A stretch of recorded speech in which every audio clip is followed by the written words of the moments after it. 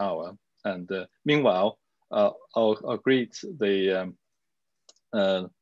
speakers. This is quite an impressive lineup. Yoshi, a very good day to you. I think this is already afternoon for you, right? And good afternoon. Is this at 4 o'clock in Japan?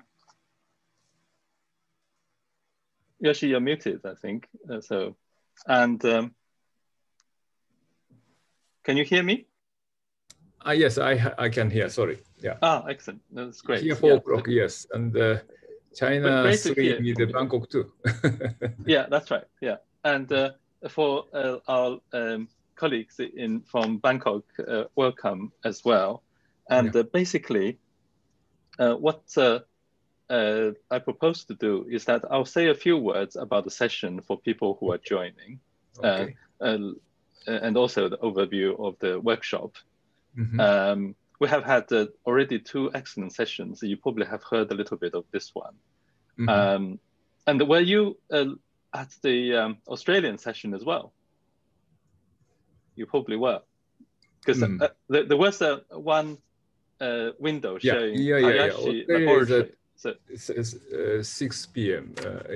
Yeah. And then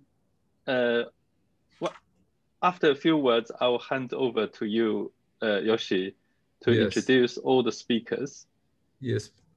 And then we can follow this impressive lineup and for the presentations.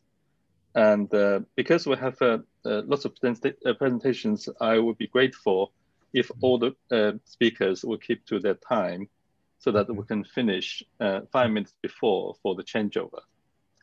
And we had in the last session a little technical problem. That's why the session ran a little late. But hopefully we could make up the time, because we basically will follow the kind of a lecture kind of pattern, so that 5 minutes before to finish, before the hour, and 5 minutes after the hour to start, basically. Thank you. Okay, do you, Yoshi, and the colleagues from this panel have any questions? I think it's okay. Someone has. Could all the colleagues to see whether they can share their screens? Maybe Yoshi, we could start with you. Yes, because I have a program and rough contents and the list of a presentation. And I have one sheet. Okay. Would you like to share the screen? You can do. I think everybody is enabled to do. Okay, just a minute. Okay. This one. Now you can see. Yeah, that's right. That's fine. Yeah. Okay, so now I make it bigger.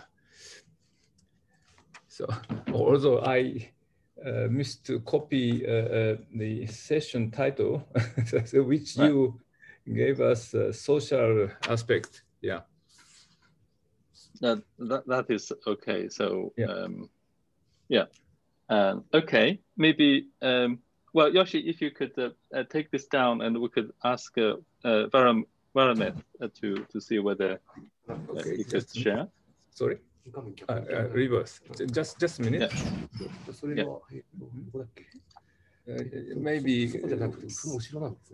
Maybe reverse. Sorry, just wait.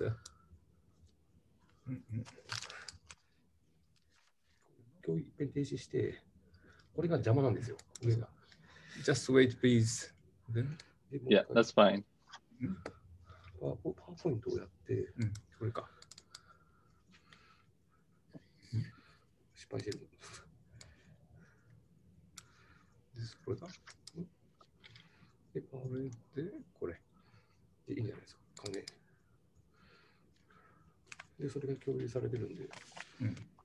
Now you can see in full screen, or well, now we are seeing it in the presenter's view, so you need to reverse it. Yeah, this is the one. Yeah. This is okay. Fine. Okay, fine. Yeah. Okay. So, okay, Yin, you have something to say at the beginning? Yes. Well, maybe because since you have put it on so elegantly, I will say just a few words so that we can start the session from you, Yoshi. And Yes. the screen share probably is all right. Okay. Let's start. And welcome, everyone. Yeah, and greetings. I'm Yingjin, and for those who just joined the session, a warm welcome to you. I'm a lead convener of the Cambridge Applied Urban Modeling Symposium Series, or AUM as it is known in the field. And on behalf of the scientific committee and my fellow conveners of AUM, I'd like to welcome you to this workshop. The idea of this online workshop is really to invite colleagues who are dedicated to the development of new urban analysis and modeling from all time zones in the world. And the idea is for us to listen to the key urban challenges they're facing and the ways in which they have put forward to address these challenges. In this way, the workshop effectively becomes a kind of survey of the world's urban challenges and also the advances made in the applied urban modeling field in tackling them. And we have an excellent sample of this survey from the best papers and talks that we have received from all over the world, from Oceania, Asia, Africa, Europe, and the Americas. In terms of workshop audience, our expectations are that colleagues from the local time zones and the neighboring time zones will attend each session. Of course, colleagues are very welcome to attend all sessions, but we should have a health warning because we have 10 sessions, which will last 20 hours in total. That could give you a jet lag without traveling to this workshop. The entire workshop is being recorded, of course, and colleagues can watch the proceedings afterwards on the AUM website for those sessions that you yourselves are unable to attend. And there are 3 quick points to note for the logistics of the session for those who have just joined. And the first one is that the workshop is run in the Zoom meetings format, which means that every delegate can communicate directly with everybody else, either individually or collectively. Secondly, if you like to ask a question, you can either raise your hand, and therefore the chair and host will see that and will invite you to ask the question alive, or you can use the chat box to type the questions. Right, and also we aim to finish 5 minutes before for the changeover, so that the sessions actually will move on every 2 hours. So this is the time now to introduce our convener of this session, and it's my great pleasure to introduce Professor Yoshitsugu Hayashi from Chubu University, and also the president of the current president of the WCTR, the CTR Society, and really a leading academic in this field in Japan. And I'm also pleased to say that Yoshi has been a very important contributor to the analysis and the planning and development in cities in Southeast Asia. And so the most appropriate person really to chair this session. And Yoshi, perhaps I can hand it over to you now so that you can introduce the session. Thank you very much, Yin, for your very generous introduction to our session.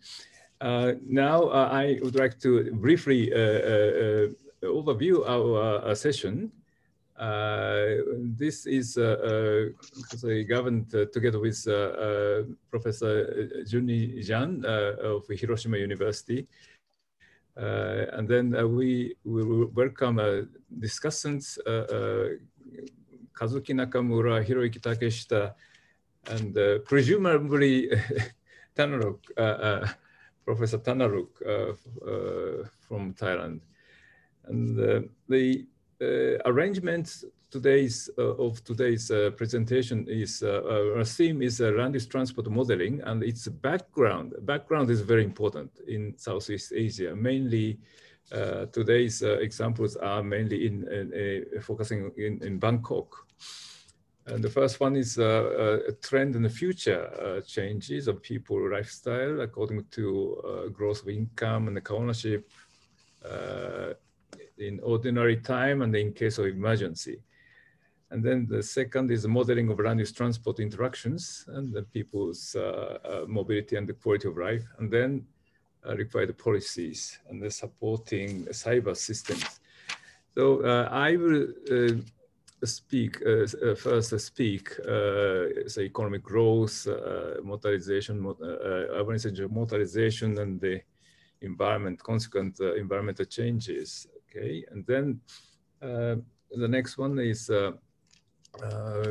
Varameth. So he will speak about new normal residential preference in Bangkok. This is a very new phenomenon. And then Professor Apiwat, he is a specialist in lifestyle analysis.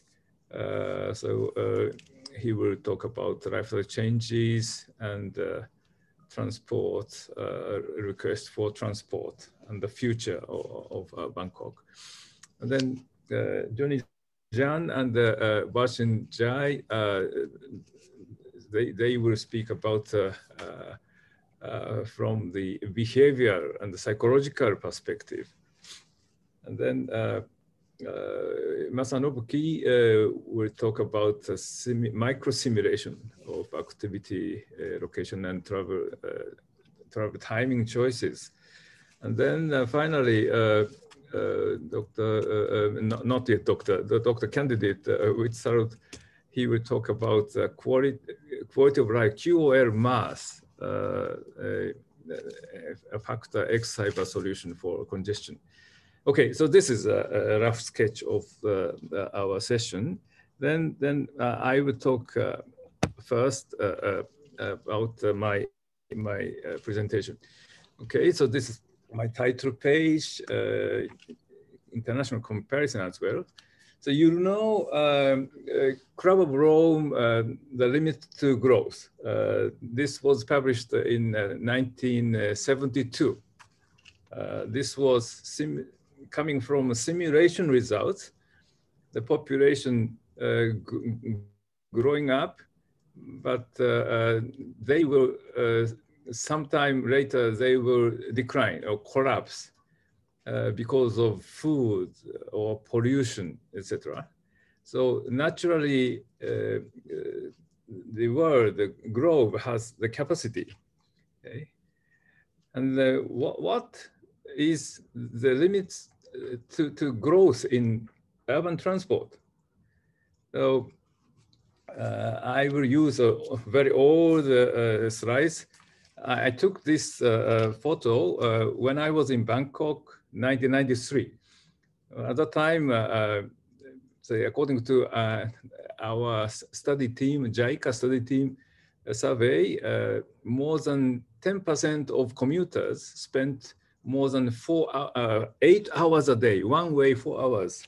So this is a boy standing just beside the bus stop, about 20 kilometers away from city center. And his school will start at the city center, his school at 8:30, but he has to catch a bus at 4:30 a.m. And because the reason is clear, this is Sukhumvit, so full of cars, never moved. So at the time, congestion was much serious than today. Okay? One of my friends was living in a school with soy near say 50, soy 50. So his boy was studying at primary school. Normally, the kid has to be arriving at the school back home 3 p.m. But 6 p.m. not yet arrived in that way. No one can focus. And because of neglecting railways in Bangkok, no urban railways at that time. So this is the mechanism which I drew up at that time.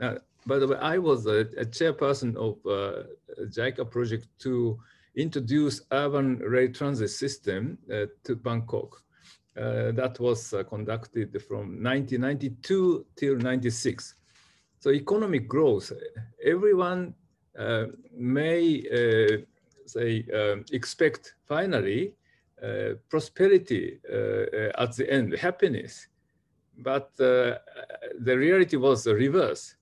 The economic bottleneck for development, or say very much tough congestion, energy consumption, local and global say, emissions.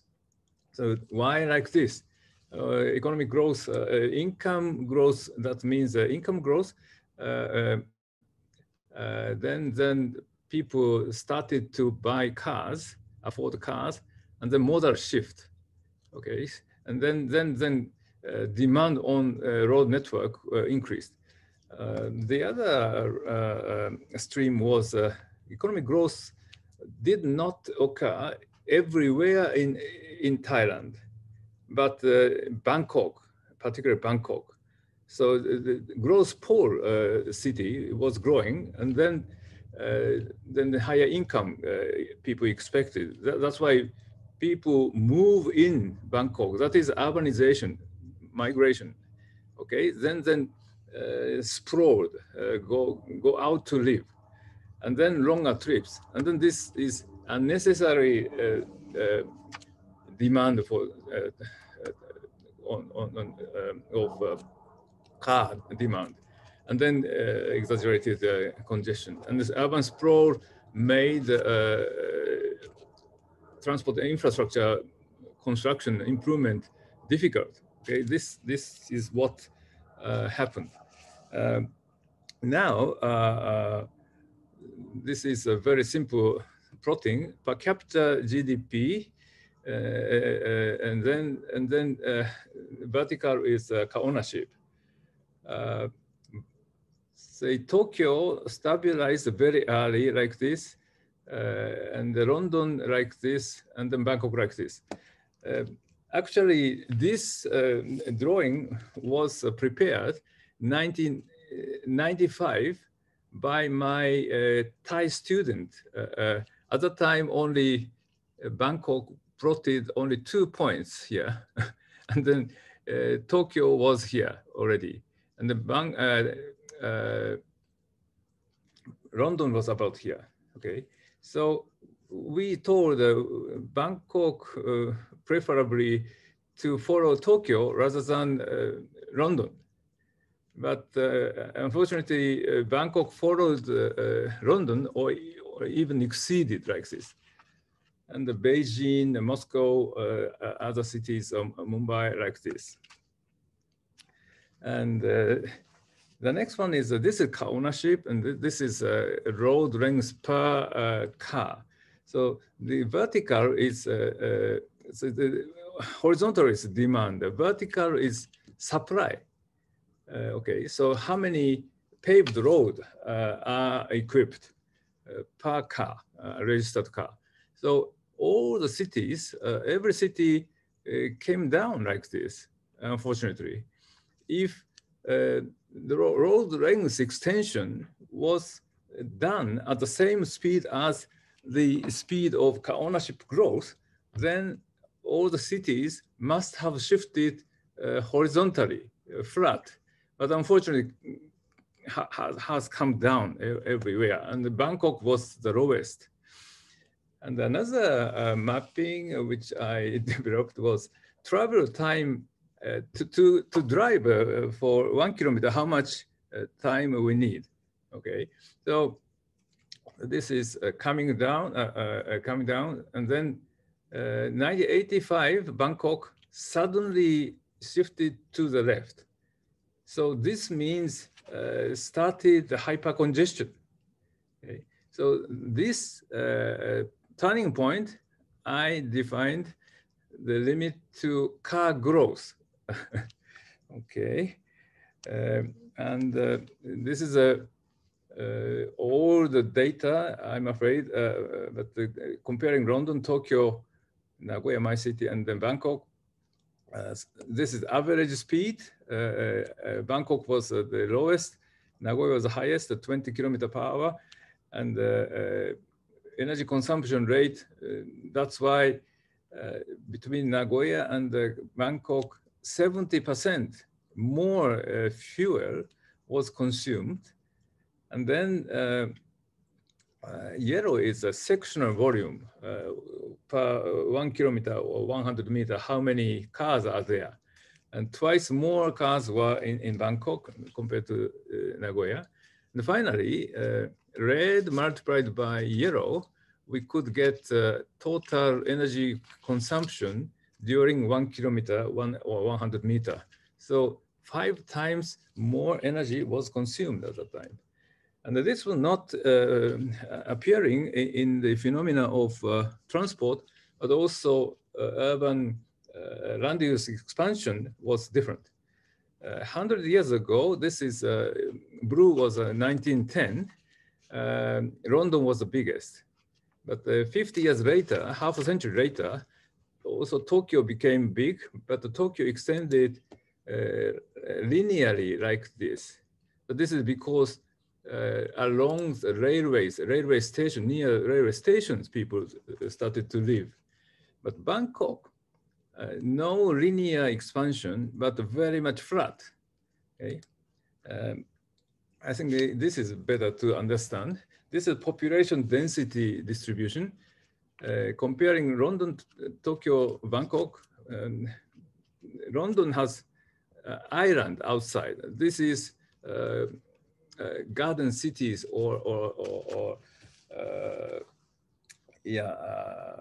anyway, garden cities outside, okay? And in between Greenbelt, London Greenbelt. Tokyo failed to prepare Greenbelt, okay? But helped by railway, nice suburban railways, okay? So actually, the per person transport energy consumption was about the same between London and Tokyo. But Bangkok, you know, in the center at that time, this is 1988, 30 years ago, very much living high density in the city center, but you can see very thin plate outside. This is urban sprawl. Okay. Then how to shift?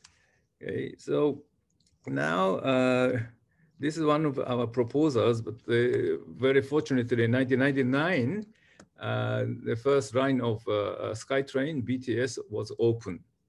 And that is about here, okay?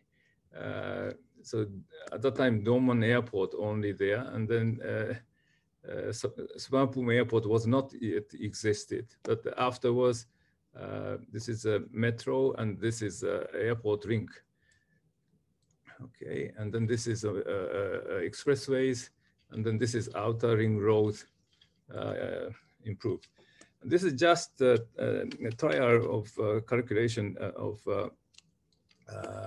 if we don't have railway, urban railways, how much CO2 was up and how much speed was down.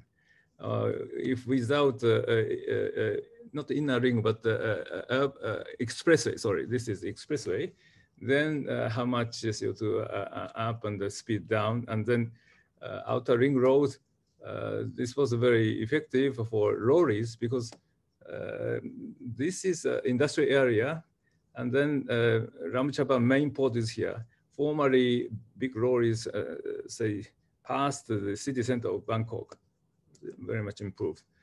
And then we started together with, this was done by Kazuki Nakamura, and the simulation, and I have to stop now, but what is important is many politicians or policymakers think if road becomes congested, they think only road market.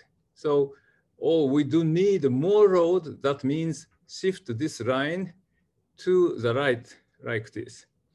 And then saving time, improved time is a red arrow. But are there any other better idea? Yes, we have.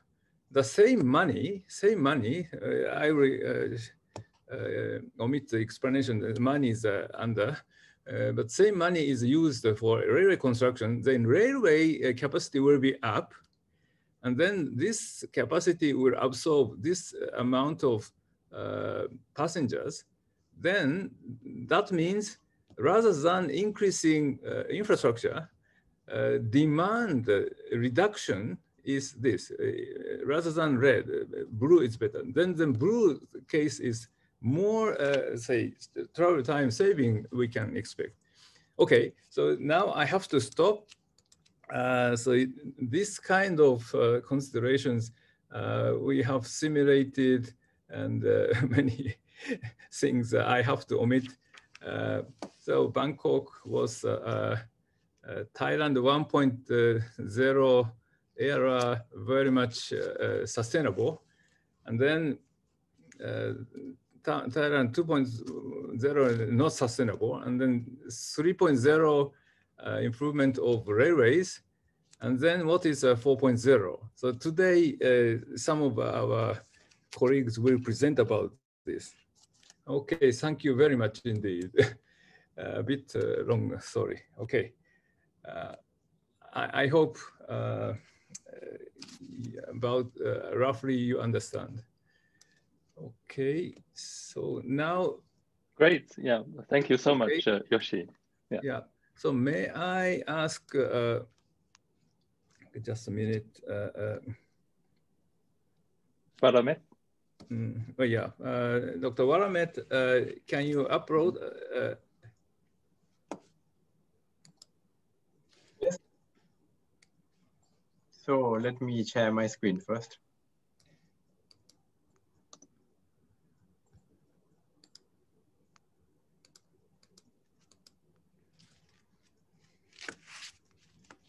Excellent. Yeah. So you've got my screen showing, right? Yes. Yeah. Okay. It's showing water view as well. Right. Is that you, Varameth? Yes, I am Varameth. Is it? I know. I mean, in a picture. No, not myself. I'm not that happy. Someone. Right. Okay. Right. Okay. Go ahead, please. Hi. I'd like to say good afternoon to those of you living staying in Bangkok and also in other parts of Asia, and maybe good morning for those of you in the other parts of the world. So I'm Varameth Vichiensan from Kasetsart University. So I would like to take this time to present the recent analysis based on the new normal life. Okay, so that I put the presentation title as a new normal residential preference in Bangkok. So this is a background due to the COVID-19, which has arrived to Thailand more than 1 year ago. So at that time, we started to have the, here's a pointer. Okay, so we've got the first peak the April last year, and currently at this time, right, we've got another peak again, right? So the thing is coming again.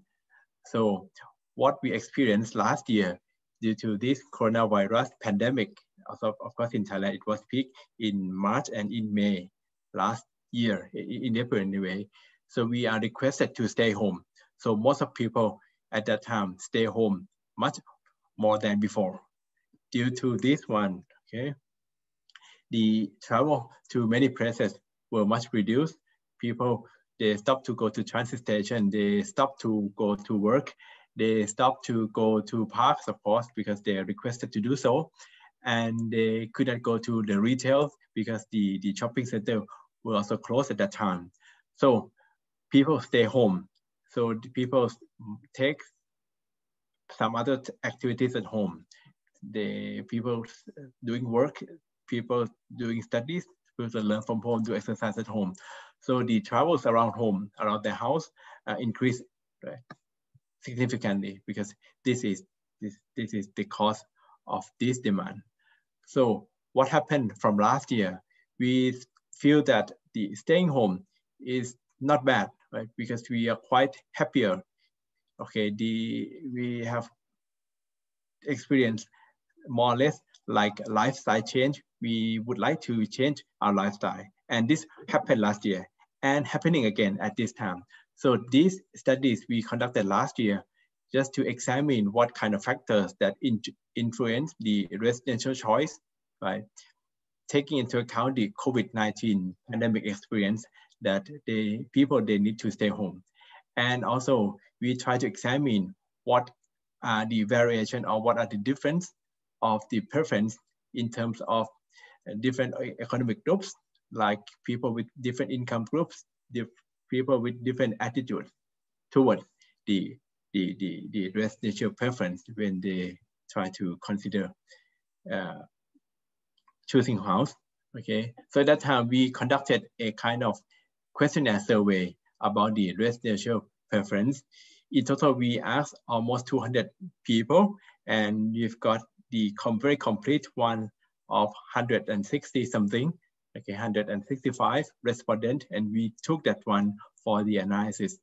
And for those of the respondents, okay, more than half, we stay in a detached house, and in the local terminology, we call it townhouse. Okay, some of them stay at townhouse, and some of them stay in a condominium or apartment. Okay, and before the pandemic, most of them, they commute to work by car, and some of them, they use the public transport, this is mode share, which is quite intuitive or quite common in Bangkok right now. And you can see this is also quite interesting that many of trips are conducted by motorcycle, and some portion also conducted by motorcycle taxi. Okay? And during the pandemic, because they are requested to stay home, okay, this is because they could work, they could study, they could do some other activities at home. Okay, nearly 50%. Okay, they change their activities to be done at home. Okay, and during their staying at home, and we asked also, do they walk to the neighborhood? Okay, more than 70% yes, because they need to get something to eat. They need to go to like 7-Eleven. They need to go to local shops like convenience store, like 7-Elevens. And some of them, okay, they need to do some laundries at the public laundries outside. Okay, and also most of them, okay, like 40%, they also do exercise. They also walk for exercise. Okay, and also they do working for some social reasons, like meeting friends or meeting relatives in the neighborhoods. So what I try to say here is that the working is also new normal for due to the pandemic. Right? Before the pandemic, we work less, but right now we quite enjoy, and some people like they enjoy working and also running, right? And some people, they also continue even at this time. Okay, and for the activities at home, we also ask, what did you do when you stay home? Okay, many people said they enjoy cooking at home. Because they don't have to lost their time in the traffic jams, as Professor Hayashi said, because in Bangkok, before the pandemic, we've got very severe traffic jam, right? So at that time, we don't need to stuck in the traffic. We can spend our time like 3 or 4 more hours at home. We can enjoy activities with families. And some of us, we do cooking. Some of us, we do exercise while they can work, okay, as before. And some of them, they can enjoy the online education. They can do the gardening. They can do the house maintenance, house fixing, house repair. So these are the happiness they could feel, okay, during the pandemic. So these create the lifestyle change of people feel that, okay, staying at home would be more happy, okay, than before. So what we did the stated preference for the binary choice experiment. We asked people, okay, we present them two alternatives. This is binary choice, okay. Each alternative have different aspects, like different price, okay. A house with different size and floor space, a house locating in the different neighborhood, the house providing the internet service free of charge, and also different house alternative with different location, okay, with different working time to station. Okay, some house provides the free shuttle bus to the station, and also some house provide the food delivery service free of charge.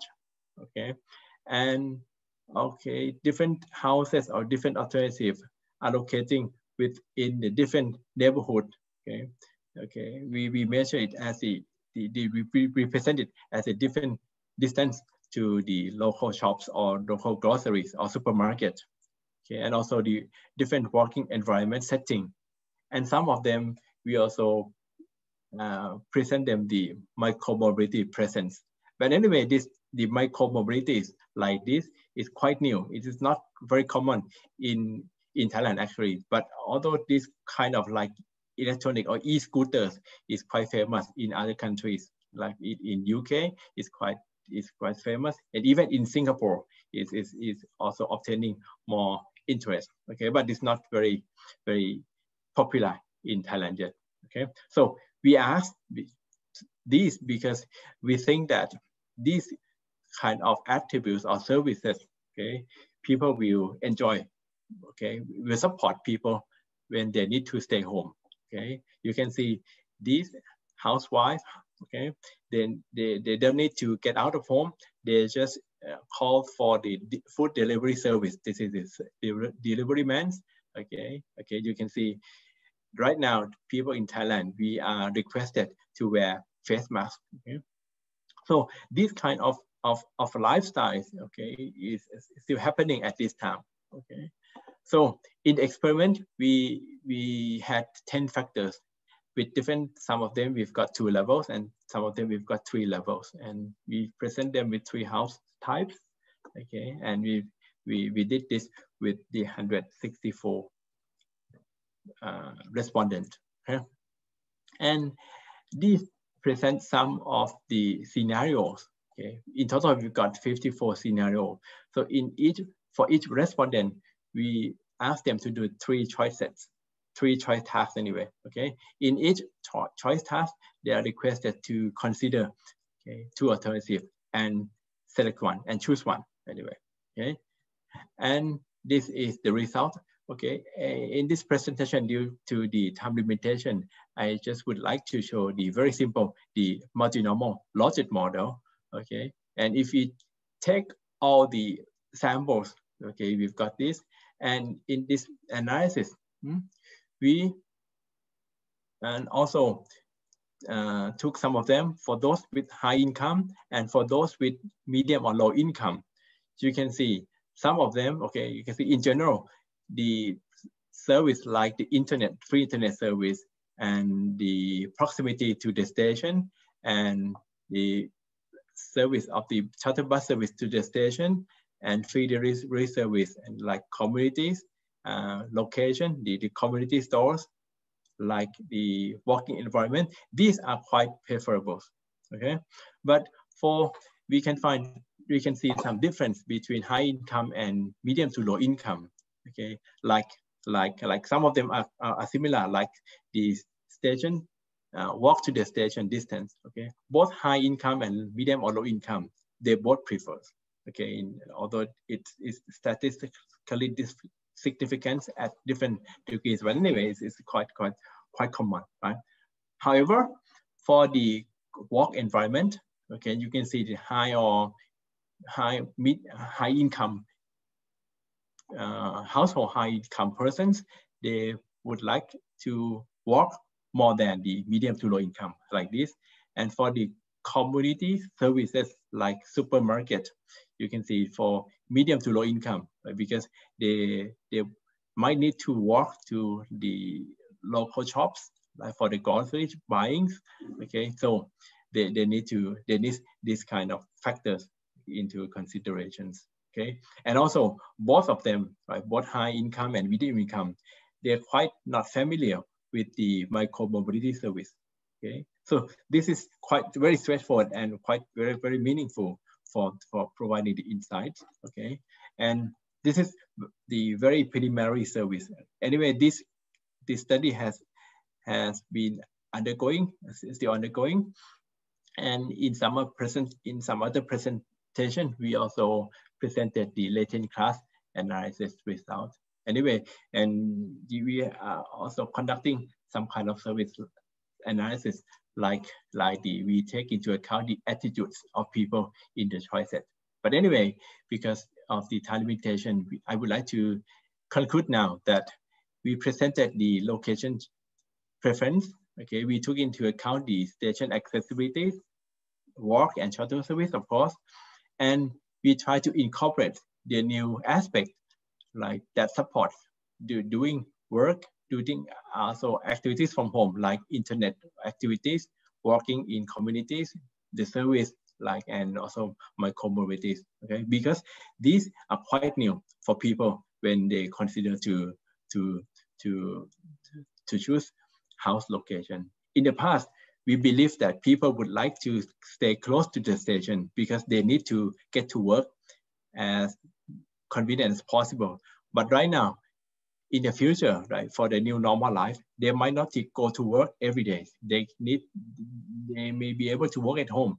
So staying at home and doing some activities in the communities may be more important than before. So we took into account these factors. Okay, and also we found different preferences for different socio-economic groups. At this time, we presented to you and here the difference in high to medium income people. And also we did before also, we compared the preference of people with different attitudes of living also, right? And we publish anywhere else, okay? And to conclude, this finding will help us for creating the urban development policies. And also we might need to change the way of thinking also somehow when we try to provide the public transport or transport infrastructure provision as well. So in the past, the walking, right, may not obtain much attention in the local context, but right now, okay, walking and also some other mobility service should be should obtain more attention. Okay, and I think due to the time limitation, I would like to finish my presentation at this time. Okay, I would be very happy to discuss with you. Okay, thank you. Thank you very much indeed. Thank you so much, Varameth. It's great. Yoshi, may I ask a quick question? Oh, yes, please. Because Varameth, yeah, go to your pie charts one. You show that the car trips before pandemic, right, was something like 58.85%. Is that in the number of trips or trip kilometers? It is number of trips anyway. Number of trips. Yeah. Is it more so then so that looks very similar to the UK in that particular one. So in trip kilometers, do you have a feel of how much it might be? For the kilometers, because people in Thailand, they travel so far a day. I think for the personal, I guess, right, based on my experience, I think like 40 kilometers is quite common because people stay outside, right, for those personal car, right? Okay. This is the cause of the suburbanization because people, they would like to enjoy atmosphere outside, okay, and travel for long with the personal car. Okay. Thank you very much. Very interesting. And if someone has a quick question, it's okay. Then we keep the time for the whole discussion at the end. And then now I would like to ask Junyi Zhang and also Baoxin Zhai. I am properly pronouncing. I'm not sure. Please go ahead. And Junyi Zhang has been recently promoting WCTRS COVID task force. Actually, he and myself are co-chairing, but he is doing 90% and I'm less than 10%. So he is an expert, real expert, and also behavior psychological say perspective. He's a very much talented. Please go ahead. Okay, thank you very much, Yoshi. Thank you very much, Ying, for organizing this wonderful symposium. I'm very happy to be a member here. And today, actually, Baoxin, a doctor candidate from Tongji University, she's also studying under my supervision as a joint program between Tongji University and Hiroshima University. And actually, we just wrote a book chapter, and it is about that book chapter. And but because of time, very short, I will leave the details for the book.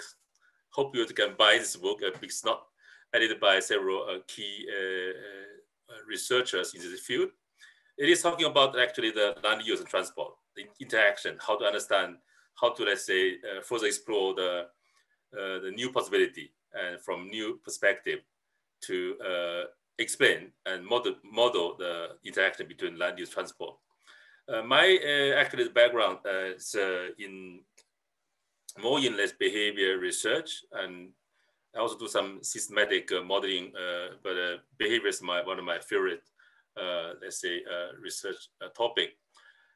And for this, actually, the book chapter, we are trying to show people how to revisit interaction between land use transport from behavior and also social psychological perspective. We provide some kind of a maybe new way of thinking, hopefully. And so actually, because of, let's say, I think, wrote about 20 pages, but reading more about 200 papers. It's quite, let's say, a big effort made by, let's say, Baoxin. And Baoxin, maybe you did better show your face to let people to know you. Where's you? I think here. Are you here? I think she's here. No? Anyway, later, please show up. Oh, here. So this is Baoxin. And maybe, oh, not, there's internet not connect, not good. Anyway, so later on, maybe she can answer some questions. So here, I want to talk about more about what background before, let's say, behind or writing about this book chapter. I think in this integrated land use or transport modeling group, you may be very familiar with this key concept called residential self-selection. It's quite a popular and hot topic. And actually, this look at the connection between the residential behavior and true behavior by incorporating the influence of, let's say, self-selections. Selection normally, let's define, let's say, assume that it comes from two sources, social demographic, missing of social demographic attributes and missing of some, let's say, important attitudes. But because if you, from the concept of self-selection, it can occur when any omitted variables exist. So, but if you look at the connection between the residential behavior and true behaviors, other life choices, actually in the analysis of such a framework, we also see they try to, not try, they have ignored many important life choices in the analysis. So I suggest we better revisit this framework by providing some, let's say, new ways of thinking. And then we need to maybe to expand it over, let's say, understanding horizon to expand our boundary of, let's say, thinking. And I provided some evidence. This is some, let's say, data mining evidence by asking thousands of Japanese people to report their daily, their life choices. I think about more than 100, let's say, life choice variables, and to see their connections. This is a data mining. It's not not random drawing, but it's really data mining. Let's say results. You can see the connections are very, very complicated. Very, very complicated. So this is how the lives, how they're connected and how complicated. But this is for this one single, let's say, time point. But if you look at, let's say, the connections, interaction, or interdependency, or life course, much longer, let's say, time. This is one example. Look at how ownership, mobility, let's say, determined by other, let's say, life choices or life course like residential location choice, household structure, employment. You can see their connections. Especially connections not only occur, let's say, at the same time point, but also, let's say, from the past and also from the future. Especially from the future, it's quite new observations, because it suggests that, especially in this field, we are looking at the future planning. But unfortunately, when we do survey, we seldom ask people to report their future. But if you look at the, let's say, life course analysis, future variables is also show very strong influence. And to capture such a, let's say, complicated connection between life choices, I have proposed the life course, let's say, oriented approach since 2010, I think, formally. And then it is already published in some papers, and also I already summarized into several books. One of them is published by Springer, it's called Life-Oriented Behavior Research for Urban Policy. It is argued that we develop, to understand the behavior, let's say, the transportation, land use, interactions, we developed to look at from single discipline behavior research to cross-discipline or interdisciplinary behavior research. And it is very much, I think, less useful, especially for cross-sector decision-making, because we are talking about transportation, but the transport issue normally, let's say, have to be resolved by asking the help from other, let's say, sectors. So this is a kind of the progress is quite much well linked with the progress of from trip-based approach to the so-called activity-based approach. But my, let's say, point of view is more, say, we better look at maybe move towards more general, let's say, public policies when we, let's say, talk about how to resolve transport problems. And by seeing those, let's say, connections and showing some evidence, then we're better to, so how we can, because it's a modeling symposium, I will talk in some modeling language. We're better to how to quantify those interactions. This is one example. It's got life course interaction to look at how, let's say, 4 type of, let's say, life choices: residential, location choice, ownership, environment, household structure. These are all choices if you look at the from longer perspective.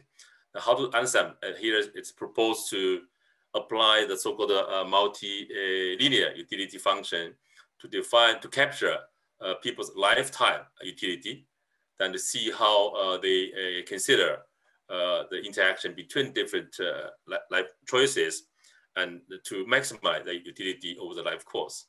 This is one example we see, especially if you look at how to say here. Here we can see the share of interaction is quite actually big because of time limitation. This is another example of how to, let's say, about half you have spent, okay, another 7 minutes or so. Yeah, yes, I know.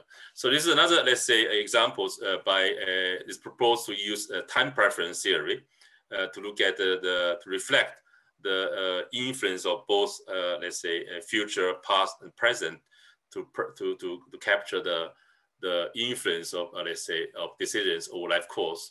You can see that this is some results. So we can see that actually the past have very much important roles, but we also see some strong influence, let's say, for future, especially for young, let's say, generation. And this one, so, but we talk about, let's say, the long-term, or let's say, or planning is your behavior research. We have to be it's important to look at how people change their behavior by in response to some policy measures, or in response to their, let's say, maybe life events change. And then normally we apply, for example, the serial plant behavior. We look at, let's say, how the attitude, norm, perceived behavior control to, let's say, induce some intention for change for some single behavior. But this existing, I think, behavior change theory only look at some single behavior. But if you, this is one example, see, when we look at the intention, how people, let's say, to try to, let's say, change their migration, let's say, location to other, for example, one place, other cities, actually their intention or behavior influenced by other, let's say, intention like job change, let's say, children, let's say, raising problem, and also, let's say, housing change. They are all well actually connected. So when you talk about the change in migration, you have to pay attention to other changes. Otherwise, you cannot actually reduce, let's say, change in jointly. Without joint change, you can never observe change in migration, for example. And if you, let's say, input, let's say, look at all these things together, you can draw this kind of very ugly, actually, complicated figures to see how people try to change in their mind, how their, let's say, decision process linked to, let's say, connection with other members, how these behavior or mind change over times. We need a really, let's say, a careful modeling approach to capture those interactions from the dynamics by reflecting, let's say, psychological, let's say, processes in their decisions. And actually, so we, especially with the better, we need to address how to, for example, we need to reflect those behavior changes by link those change with their psychological, let's say, process and with the decision-making outcomes. But actually, we should found out some ways to explore, to reflect, to connect the very, let's say, micro level, let's say, decision-making, let's say, process with outcomes of different life choices, through behavior, residential behavior, and others. Then we can let's do some simulation. This is one example. In the case of household energy consumption, it is quite possible. We already showed that how we can, let's say, reflect those, let's say, looks like very complicated, but actually we can, let's say, run, let's say, to make some feasible modeling approach. And for the key messages from this chapter, actually, and we emphasize, because there are so many ideas from the social secular perspective, but we got a lot of concepts. But I think we need to maybe combine those existing theory to maybe develop some meta theory. Otherwise, we cannot really capture the full picture in people's minds. And to capture, let's say, we need to apply this life-oriented approach to try to reflect the connection between life choices. And we need to, let's say, reflect the code changes in different behaviors. And by incorporating such, let's say, behavior changes to develop some process-oriented planning methodology. And last one, I think, is quite also important. We have, let's say, the Varameth talk about something, post-pandemic things. I see some interactions. I think we should better to further look at such interactions. So because of time, I want to stop here. Thank you very much. Thank you very much indeed. Another very interesting presentation. If someone has quick questions, please do.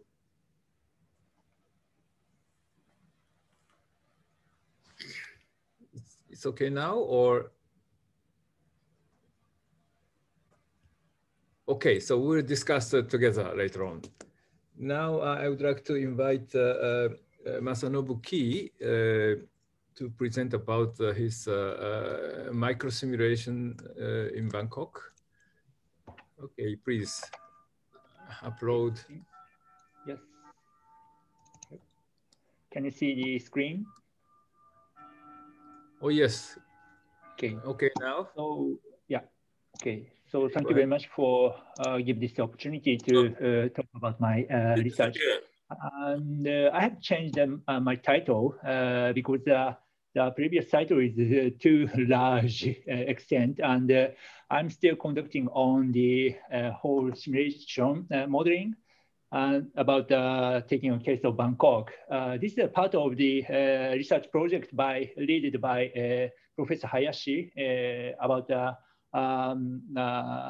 to alleviate traffic problems in Bangkok.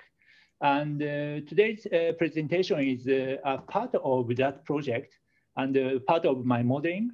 And in total, the whole modeling, our team is to utilize the micro simulation. But for the input of that micro simulation, we are conducting on the location of the business offices or the business entities, because that micro simulation requires origin destination pattern. So we are now in this today's presentation, we are going to create a scenario of the destination. So this study is a collaboration with Dr. Varameth. And also that micro simulation is collaborated with the team of Rolf Mockel in Technical University of Munich. So this is a part of that big project. But my presentation is quite small extent. Today's presentation is quite small extent of that project. So we are considering to the urban core function location will change by the railway extension. So in this presentation, I'd like to talk to how to estimate that location. I already talked about a little bit about Bangkok, but as a background, the Bangkok metropolitan region has quite a monocentric structure as shown by Professor Hayashi in his slide. And that drives a quite severe traffic concentration and congestion. So the extension railway network will improve the accessibility of near suburbs.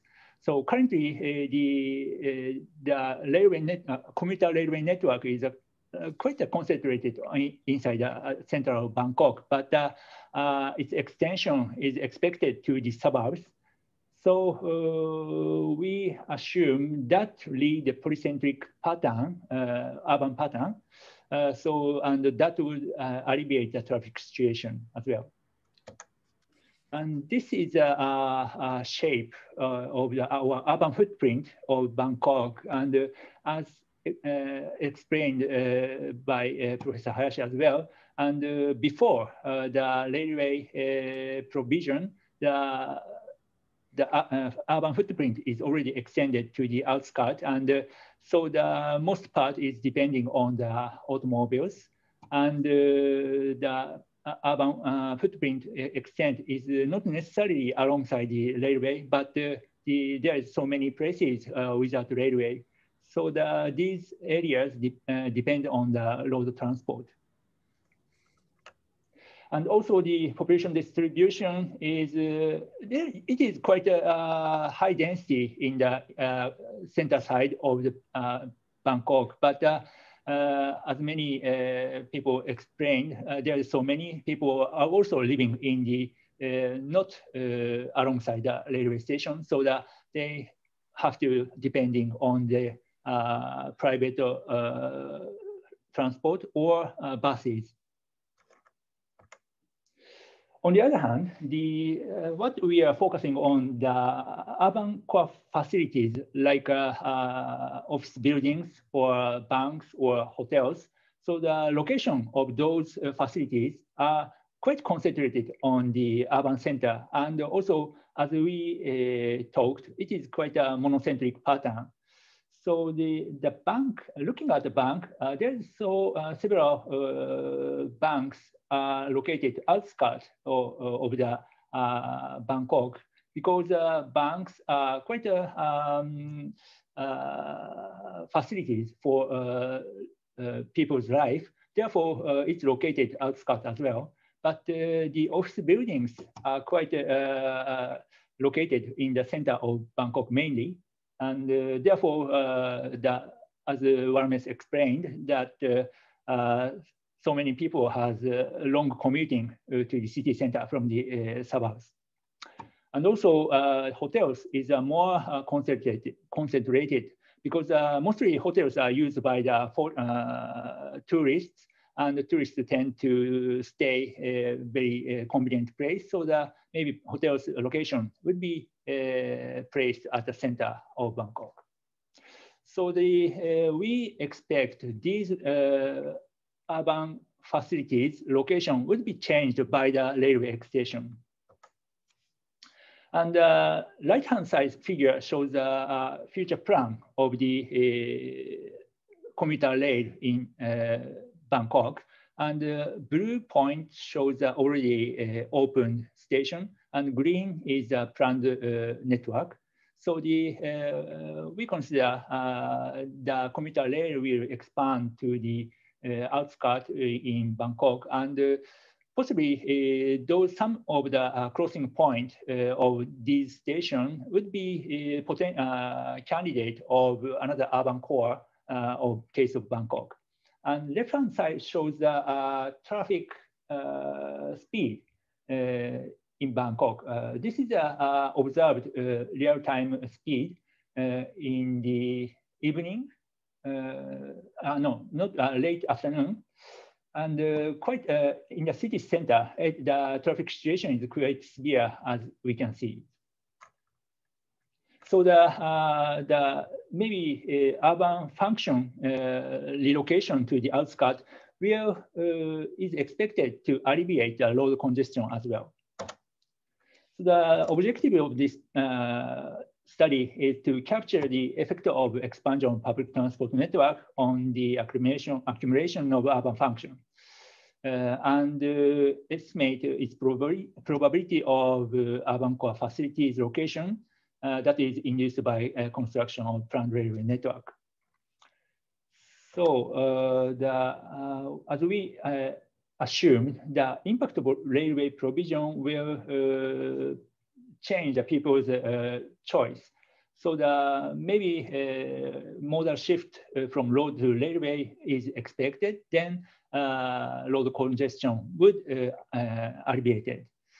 At the same time, the railway provision will increase the accessibility at the suburbs of the Bangkok. Then development around the station will be induced. And also induced trip attraction will make a spatial shift of congested area.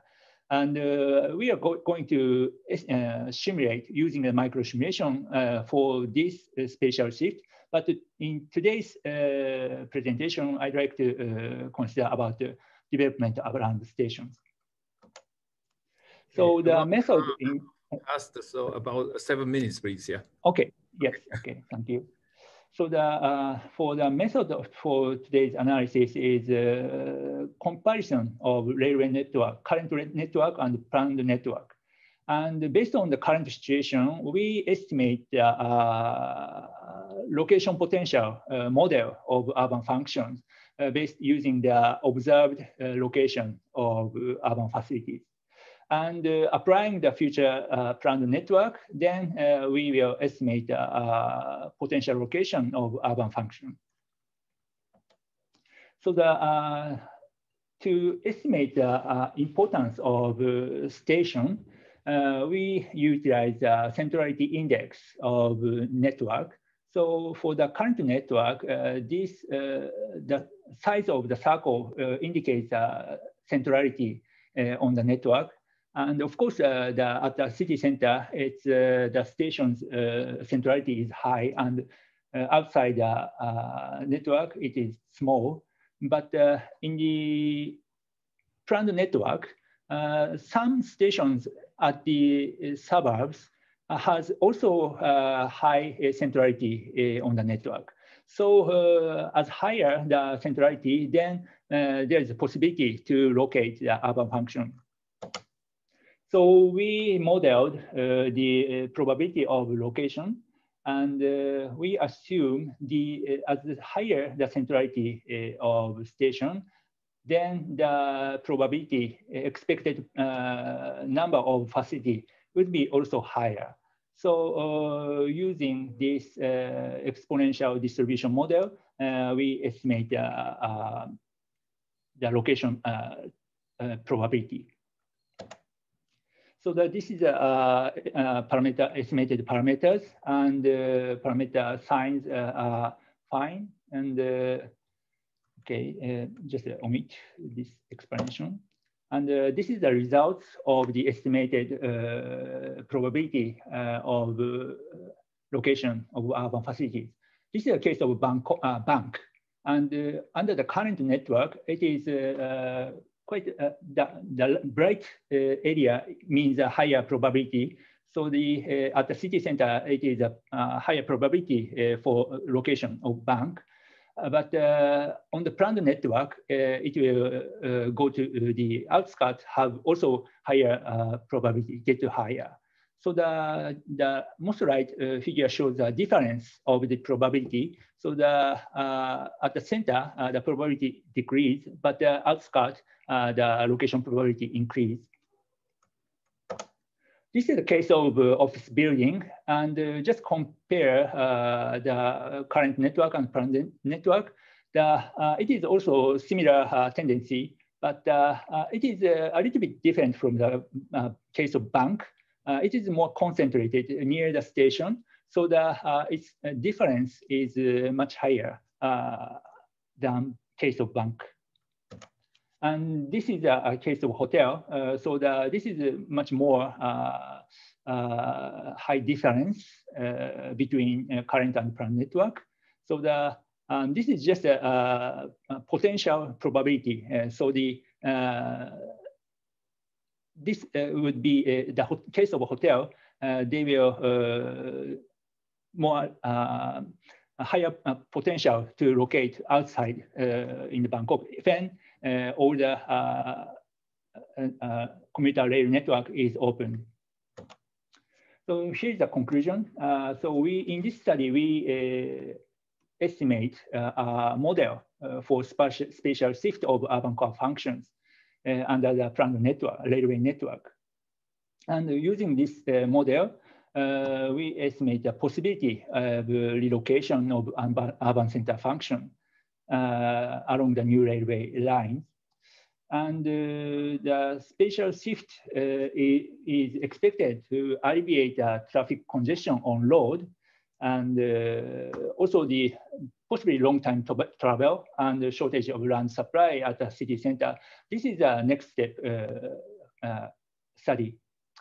And to manage the problem caused by the transport demand supply gap, the development policy of urban core is also needed to control the trip attraction. So we are going to make a more concrete scenario for the urban core location. For future study, we also need to generate a scenario, as I explained. And also our model today we explained is quite simple. And we may need to the analysis of autocorrelation of location. That means to analyze the agglomeration effect is needed. And also combination with scenarios for teleworking or electric commerce, as Professor Varameth mentioned. So these lifestyle change should be incorporated. Okay, thank you very much. Thank you very much. Again, a very interesting presentation. And I know that your work is related to the next presenter's work. Now, Masanobu has presented to forecast the future relocation of core activities, while the next presenter, Charlie, Witsarut, will treat commuting pattern, how to reduce morning peak and evening peak, how to avoid the fixed centered activity locations, workplace locations, and then suburbs residential locations, such situations. If anyone has direct short comments or questions, please do. Maybe we do together the discussion. Okay, then thank you very much indeed. And then next is Witsarut. We call him Charlie. Okay, upload. Hi. Good evening, Professor Hayashi. So, Professor Hayashi, you are muting. Okay, okay, go ahead, please. Okay, can I share my screen? Okay. Okay, please do. Okay. Okay, can you see my screen? Yes, yes, yes. Okay, go. Okay. Okay. Good evening, everyone. My name is Vitsarut Achariyaviriya, PhD candidate from Chubu University. So today I would like to present part of my PhD work and also part of the SATE project conducted in Bangkok. So the name for topic today is a sufficiency-based spatial-temporal planning for daily activity travel supporting new normal for flexible working. So the outline for today, we have 5 sections. First is a background. The second, the ICT-based solution to alleviate traffic congestion. The third section is a daily activity travel shift from urban space to cyberspace. And after that, effect of flexible working on quality of life and social burden. And finally, conclusion.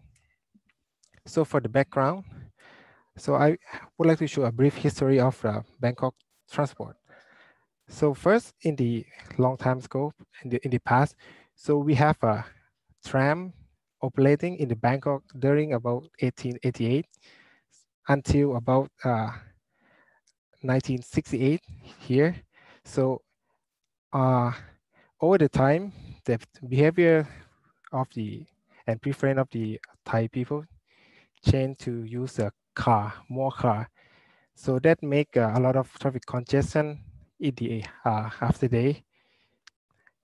So in the 1999, we have launched the BTS SkyTrain system, and also following with the underground metro line in 2004. So the traffic congestion still not so much relief. So today situation here still congestion. This is the same area of this picture, 1993. So traffic congestion not so changed. So this is a limit growth in car ownership and limit to motorization already presented by Professor Hayashi. So from the economic growth, so it's causing increasing rapidly of the car ownership, making supply rate cannot be provided fast enough. So that make it affect to the increasing of travel time of the people in Bangkok. So now we're facing about the severe traffic congestion. So now we are trying to find the solution to relieve this traffic congestion. So in my work, I'm finding solution focusing based on the ICT system. So first, if we talk about the ICT, so MaaS is one of the emerging concept solution to relieve traffic congestion by shifting transport mode from private to public. But the problem is in Bangkok, there are some limitation because public transport right now also very congested, like the image I show here in the bus system in the Moshi station. And this is a SkyTrain, very congested. So for MaaS system, quite difficult to shift people to public transport because of already congested right now. So there are also some potential to like for public transport people shift to the on-demand service. So that can make more congested. So our solution is we need to promote to shift workplace and work out. So what kind of application that we can provide people choice of workplace is kind of the daily activity travel planning system. Provide the right place to go. Like for example, you don't need to go to office every day from 9 to 5. Split some part of your work to some co-working space, office, or even work from home. Like from this concept from the current situation, 9 to 5 working lifestyle to the new lifestyle system like this. Go to co-working space to avoid the traffic congestion. After that, go to office. Some kind like this activity we should promote to relieve traffic congestion. So there are some questions that how possible that people can split the working time, because right now the model is we have to go to work in the morning, evening, go back home. So it is possible to shift people to work through the ICT system to cyberspace more. So this I will show some statistic. So this is a survey, the behavior of the internet user in Thailand in 2018 and 2019. We can see that people use internet in more internet for many activities like food service. They order the food through the application to the internet. Much more. 19 is increased very much, about 15%. Also payment like internet banking or payment for many shopping and delivery of good parcel, and also document, and also entertainment, movie, music, and transport service. For the work life, this is a result of survey on the measure of stay home to stop infection for nation provided by International Health Policy Development Agency. So we can see that there are some potential for Thai people to work from home. So from the result, they said people can work from home someday. They do work from home some days, 21%, about 21%, and work from home every day, about 19%. So this is correspond to the Varameth, Professor Varameth to result, about 40% that people can work from home. So we make some short experiment to calculate the effect of the flexible working on the quality of life and social burden. So in this experiment, I have some supervised under Professor Key and also Professor Varameth to analyze this kind of the simulation. So in this simulation, I create some scenario that if X% of population can participate flexible working, for example, they can split the time of the work, half of the work time to go to work at somewhere else, not office, co-working space. And after that, maybe 3 or 4 hours, go to office for 3 or 4 hours and go back home. This scenario we are created. So we also created the co-working space. We assume the place for people to go to work instead of the office. So in this simulation, we vary the X value from 0 to 100% to check how much effect on the to the quality of life and social burden. So this is a level of traffic congestion change by time of the day due to the percent share of the flexible population. So the blue line is a BAU. So this is a 9 to 5 working lifestyle. And the purple line is a new working lifestyle, flexible working. 100% of people is flexible. So we can see we can reduce the peak hour congestion. So in the morning peak reduce, and evening peaks also reduced, but we increase some percentage in the midday. So this is a result of spatial distribution of traffic situation. So this is in the 8 a.m. in the morning. So we can reduce some congestion in the morning. But for the midday, so there are some congestion for the flexible working population scenario. So because there are some, I have some like exchange the working place here. And in case of 6 p.m., the traffic congestion for 100% flexible working population is can release very much congestion. And for the change in average travel time per daily trip, so the percentage of the reducing of the travel time for the 100% flexible population is about reduced about 33% comparing with the BAU case. So this means if more people can participate the flexible working system like our lifestyle, we can reduce the whole average travel time in the network. And we also conduct some calculation to estimate the CO2 emission. How can CO2 emission can reduce from this scenario?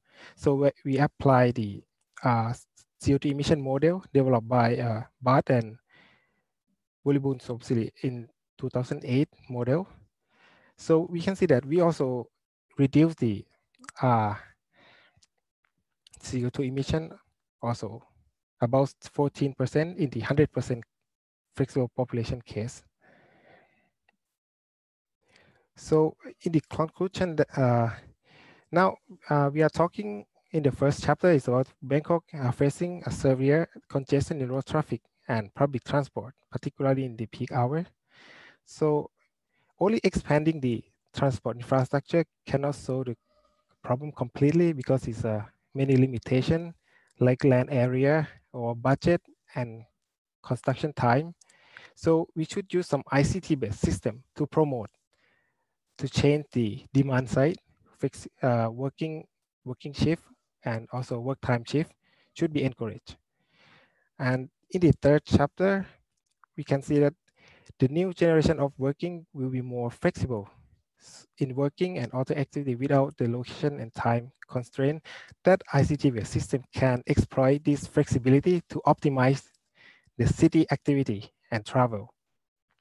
And finally, from our simulation, we can show that the flexibility of the space and time of activity combined with ICT-based system are the key to improve people quality of life and also reduce the social burden that we show quality of life in terms of the travel time and CO2 emission in terms of the social burden.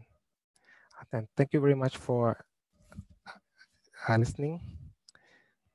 Okay, thank you very much. I hope this is interesting.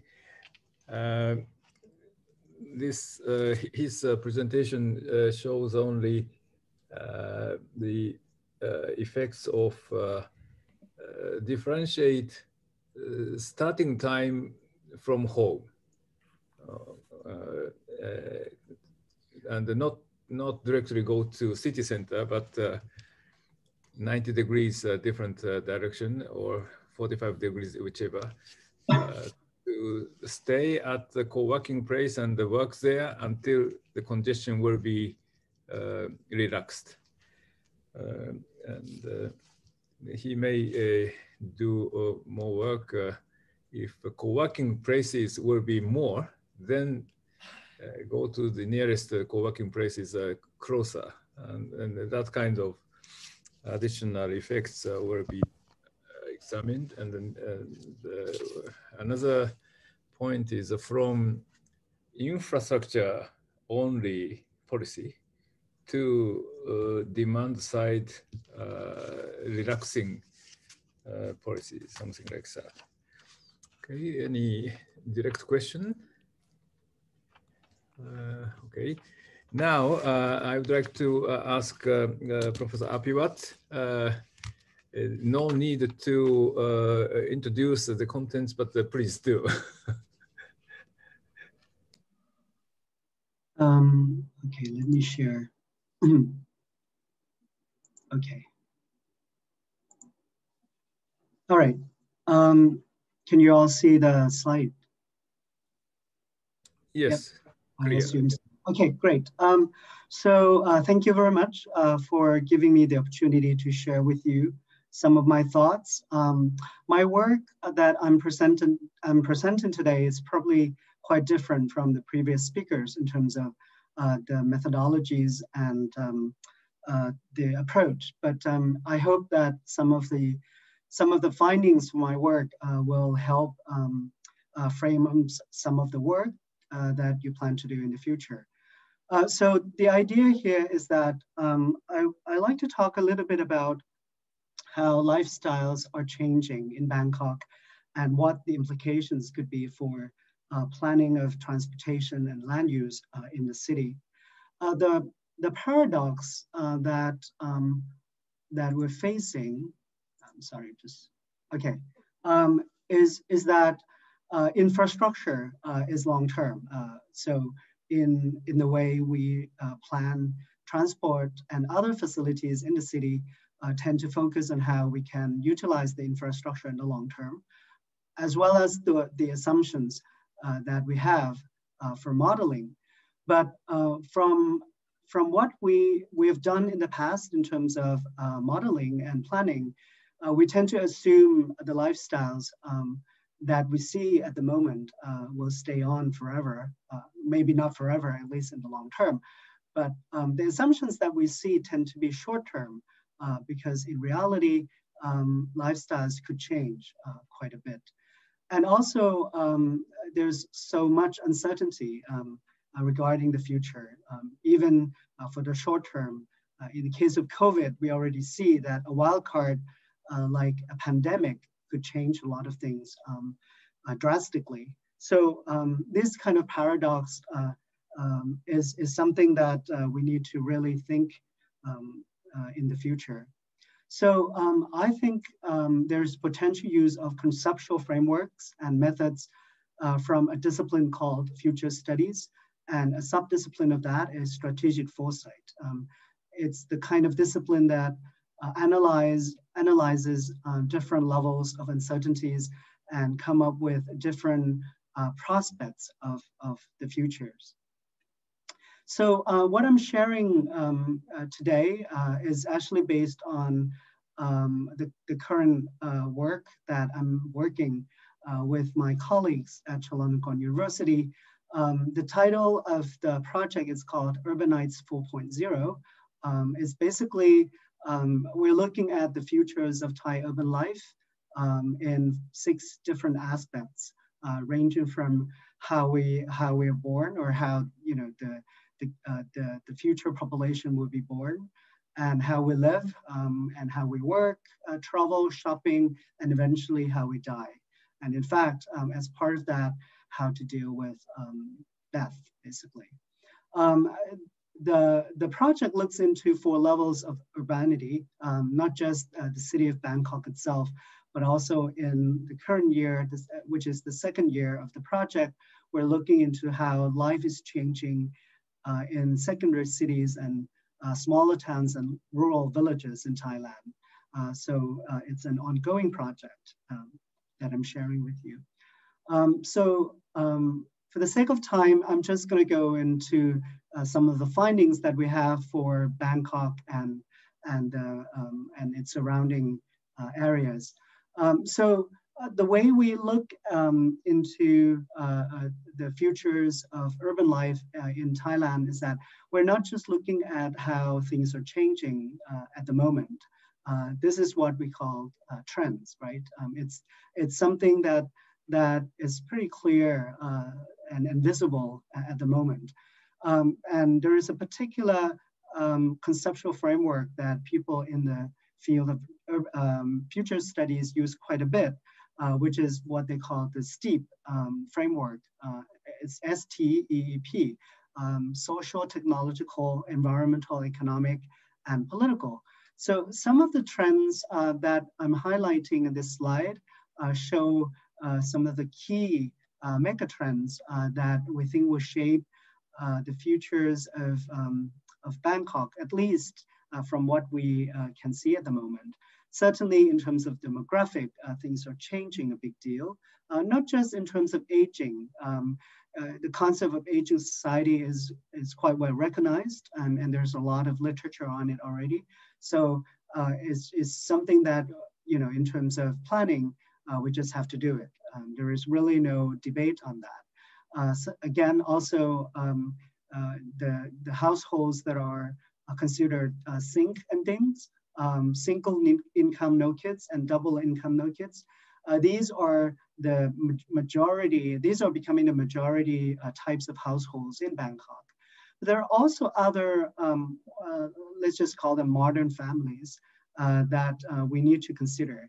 They're not the usual household types that we see and we often use in our household surveys, not just for transport planning, but also other types of planning as well. We tend to assume a particular set of household types when we think about families, but things are changing quite a bit. Friends living together, retirees living together, even though they're not relatives at all.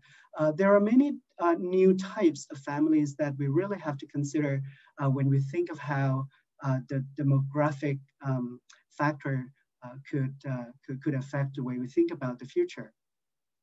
Another issue with Bangkok, another trend in Bangkok, I think is, it's part of the research that we found, is that the city has become so globalized beyond return. Our previous speakers have talked a little bit about the hotels and things like that. Bangkok, for just before COVID, it was probably, you know, #1 and #2 in terms of the most popular destination for tourists at the global level. And in terms of investment and trade and other things, this mega city has become globalized beyond return. So this is the trend that we really have to consider when we think about how we want to plan the city. Another mega trend is digitalization, not just in terms of, we're using more digital media, cell phones and social media and things like that, but because of the trend of the Internet of Things, IoT, the integration between physical, biological and digital life is real, and that's going to be the basis of how we think about urban lifestyle will become. Pollution is norm, sadly it is. So how do we live in this place where the good day is rare and where we don't see pollution? And lately, in this past 1 year or two, you see new political movements in the city, as well as other parts of Thailand, which could dictate the way public policy is going to be formulated and implemented. So these are the trends when we think about how lifestyles would be shaped. But when we think about the future, especially in the long term, I want to stress the usage of the term futures with an S, with a plural indication there. Because we're not just looking at the future from a singular point of view. We're not predicting this is going to happen, and we're going to do the planning according to that determined future. But we really have to consider different types of, different levels and different types of uncertainties that we expect could happen in the future. So, when it comes to planning, we really have to think not just in terms of baseline future based on the key trends that I mentioned earlier, but also alternative scenarios or alternative futures based on key uncertainties that are plausible in the future. So, in the 7 minutes, please. Yeah. Yeah. Okay. Thank you. Yeah, I have 2 more slides. So basically, the baseline future of Bangkok, we could expect that Bangkok after COVID will go back to the way it was, which was cosmopolitanism. It will remain a cosmopolitan city, not just based on tourism and travel, but also the connectivity in terms of investment and trade. Digital will remain there, and it will be a key factor that determines how we live in the future. But it's not just the usual digital life that we see perhaps 10 years or 20 years ago, but it will be based on platforms. So let's call it a platform life. So a lot of things will be determined by major platforms, and a lot of them will dictate our life even when we are sleeping, because we're already very connected in terms of biologically and digitally. Individualism will remain the key trend, but it will not be the type that probably we think that it will be a type of what we call tribal individualism. So people live in tribes. They're not gonna be one person all the time, but the way they communicate and live with other people will be based on a very dynamic way of tribal life. Inequality will remain there from womb until tomb. Even before you're born, inequality is already there, and it's going to be in all aspects of life. Sustainability will be the trend, but partially because the climate change will actually dictate the way we live. And liberalism, not just in terms of the politics, but also how we think about other people and how we live. So the ideas and values will be more diverse. But in terms of scenarios though, I won't have time to go into the details, but we think that the key drivers that will dictate the way we live, at least in urban areas in Bangkok, will be based on 2 uncertain factors. One is the social relations, how we are going to interact with other people in our community or at the global level. Are we going to become more cosmopolitan and become very, very open to the global flows of ideas and technologies and investment, or will be going back to becoming more communitarian? We stick to our clans and cliques that we're familiar with. That's the horizontal driver that we use when we think about the future scenarios here. The vertical axis is the space, because we are urban planners in our school. So we think of space, but that space would we be still fixed in terms of physical space, or we are going to be freed by connectivity, not just digital connectivity, but also in terms of airlines and all the transportation that could help us be more liberated from the physical fixity that we have. So these 4 scenarios actually frame the way we think about the sort of more long-term scenarios of urban life in Bangkok. So this is my last slide. So there are a lot of things that we're trying to figure out in our current work, especially the implications for long-term transportation and land use planning. We have a lot of assumptions at the moment in terms of where things are. Our previous speakers mentioned how things are concentrated in the middle of the city in Bangkok, offices, hotels and things like that.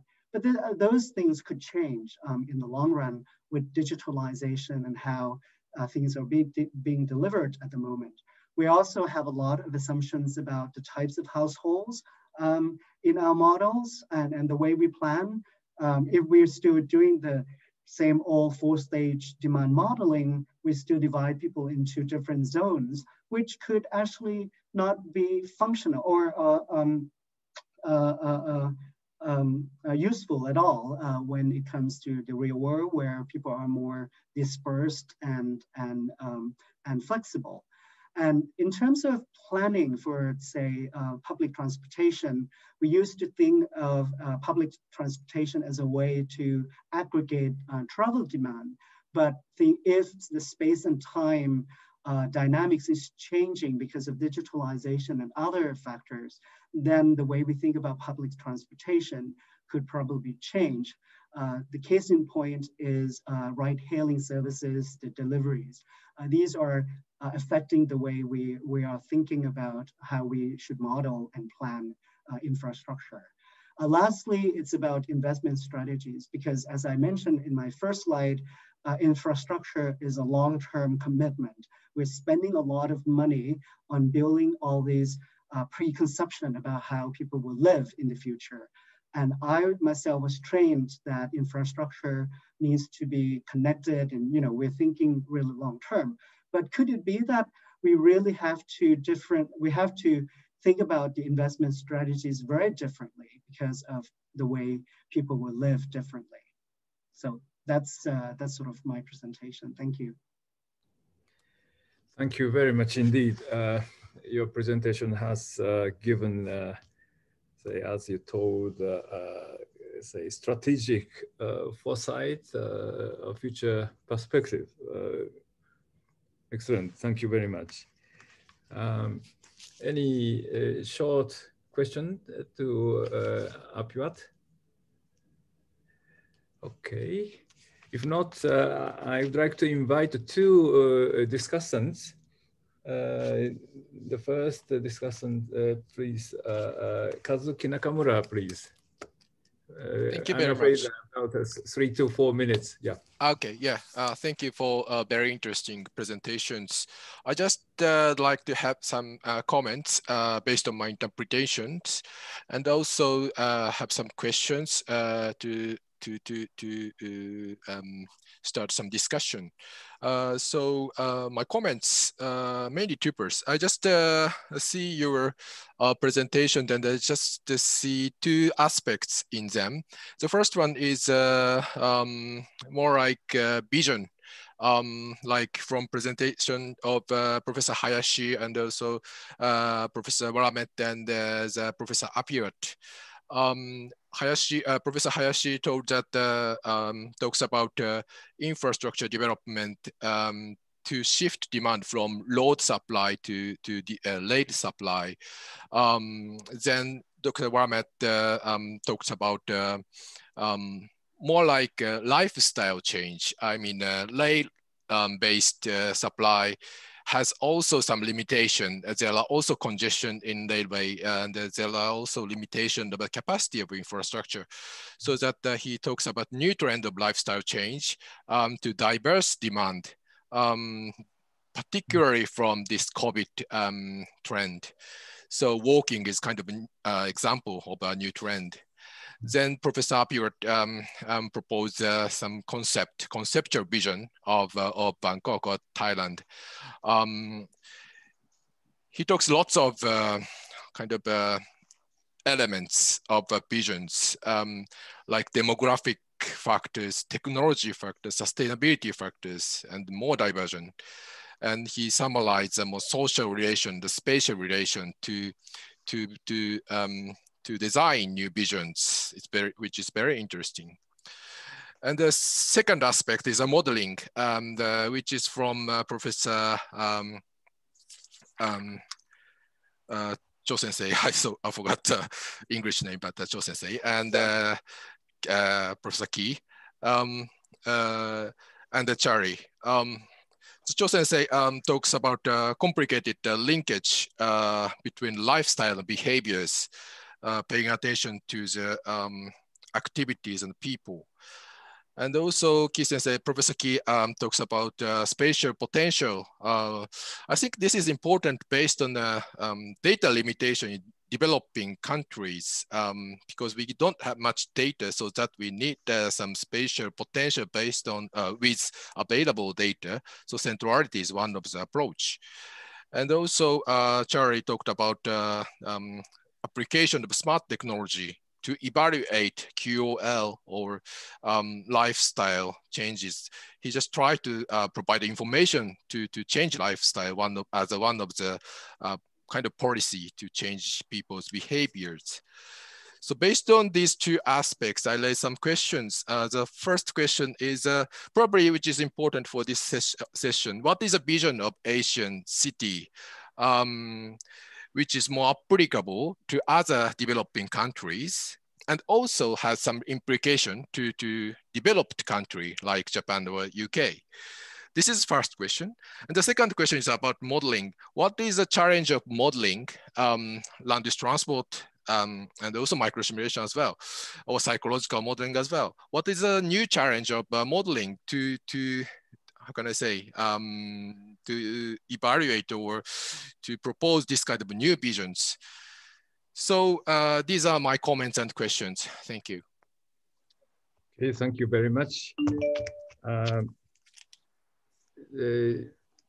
Dr. Takeshita, your comments are related or better to separate? Yeah, almost the same, but I would like to make some comments about this session.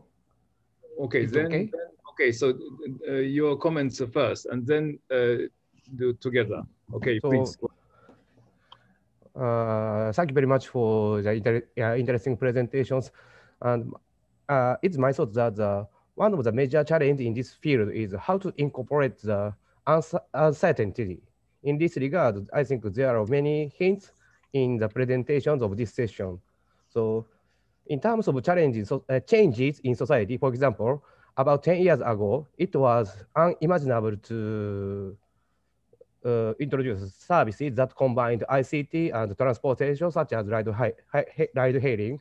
And also I think it is impossible at this point to accurately predict how the world will change in the future due to the COVID-19 pandemic or some other aspects. So as you can see, that people movements on the thoughts, preferences, and the society can change drastically due to events such as these pandemics and, for example, the natural disasters such as earthquakes. So in addition, the development of technology is unexpected and unimaginable. For example, it is quite possible that the services using new technologies will suddenly appear and become widespread within the next 10 to 20 years. For example, the smartphone is a good example of this. And I hope that should be the system which Witsarut has proposed in this session. However, the transportation infrastructure and its development plan and land use cannot be changed so easily. Therefore, in this age of increasing uncertainty, I believe that the future planning should not be based on a single future social scenario, but on the multiple future social scenarios, which Apiot Sensei suggested, with several possibilities, and be able to cope with any of the scenarios that may come true. This is just my comments. Thank you. Okay, thank you very much.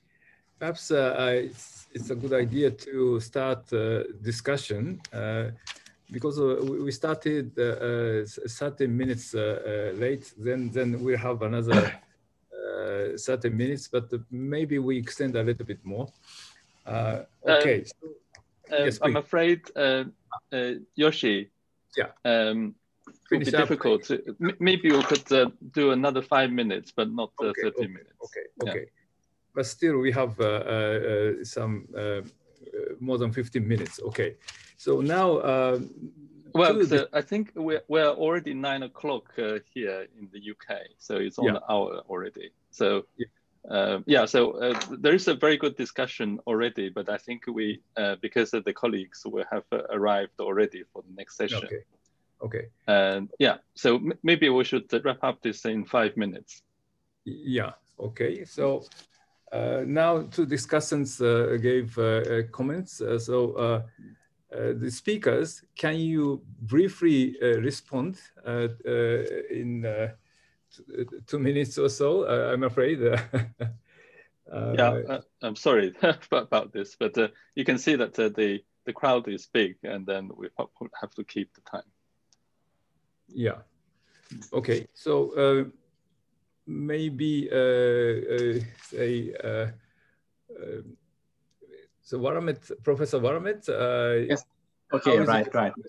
Yes. Okay. I try to respond very quickly, like to points that Dr. Nakamura has raised about. Firstly, about the vision. Right. I think many speakers in this session we talk a lot about the ICT. Right. I think in the future we should seriously incorporate ICT when we devise any policies. So in the past, ICT policy may be considered differently in the different world than land use and transportation. But I think from now on, right, because like in the past, land use and transportation were separated. And now land use, transportation, ICT, I think these three should be incorporated together. This is the vision, right?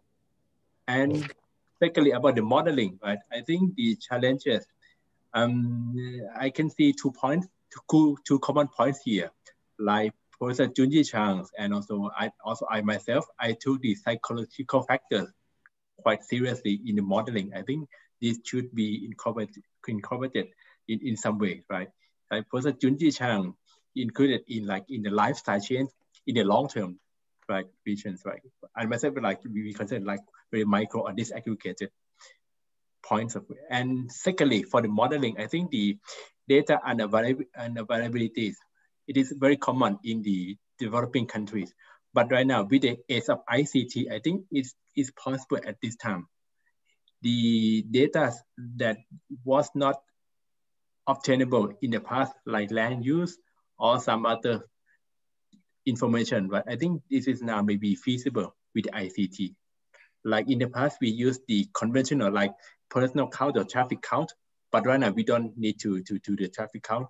Like Professor Key, right? He showed the real-time traffic information. I think this should be incorporated in the modeling, right? So that we can do the model in a more fancy way. This is my point. Thank you.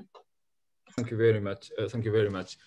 Now, I'm afraid the time is very tight, so I cannot ask all the speakers. Dr. Apivat, what is your response? Perhaps if we could pick out the most important message to do it in one sentence each, so that would be great. Sure. So I would say uncertainty should be the key to planning and modeling. So that's my sentence. Fantastic. Yeah. So actually, this is this session certainly brings out this point really well. Okay, Professor Zhang, what is one message? Okay. So my one sentence message is that how people can share the vision proposed by policymaker in their decision making. That should be the key. Okay, Professor Key, please. Okay. My message is maybe incorporating new technologies to the modeling is quite important through the session. Thank you. Thank you. Okay, thank you. And then Charlie, please. So for my messages, okay. For my messages, how can we keep the flexibility effect from the COVID-19 after post-COVID, not to come back to the same life in the before COVID? Okay, last my message, 1 minute is, I think this is a very good timing because of the happening of COVID. So going to the city center, everyone going to city center every day, that's stupid. So that is a 20th century stupidity. So we have to reverse it even. That is our role, and including policy makers and the modelers, and then we have to cooperate together. And thank you very much for your excellent presentations and also discussants' comments. And I'm afraid I could not take the floor from floor your questions, but if you have, please note on the chat and then later on send to us. Thank you so much. Then return to you. Thank you very much.